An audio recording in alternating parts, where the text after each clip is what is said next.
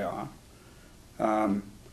This suite of traits that we're hearing about, which are in the pipeline and are really, at some companies, quite advanced in the pipeline, are quite different and much more complex in the way they work than the traits that we've seen so far. We're really only dealing with the tip of the iceberg in genetic technology at the moment.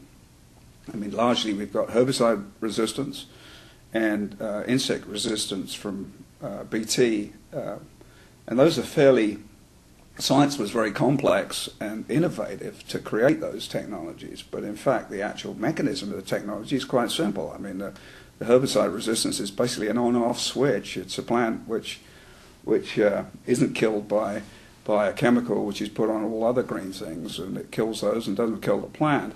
It's either on or off. And in the case of BT, it's a compound which the plant produces which is ingested by a specific insect, and it kills it within the insect. It kills it from inside the insect.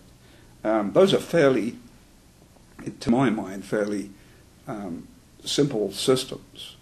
Now we go to nitrogen fixation and drought or heat tolerance and those types of things, and down the road probably quality issues, nutritional qualities, those sorts of things.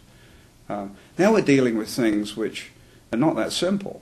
They're largely qualitative in nature, and most importantly they're affected by the environment being the fertility of the ground they're grown in, the way they're farmed, the climate they're grown in from season to season, and different environments create different reactions to those technologies.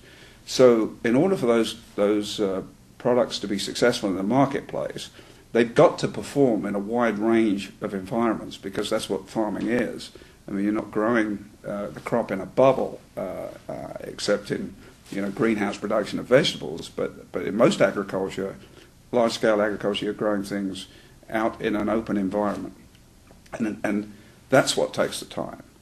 And we shouldn't forget that it took probably almost 10 years from the discovery of glyphosate resistance in the lab before it was ever put on the marketplace. So we tend to hear about things. The companies that are involved in this research are very open generally about what's going on in the labs, and so we've got excited about it, and yet we don't see it coming. And but I think the next 5 years we'll see some very interesting traits like the ones you've mentioned coming onto the marketplace.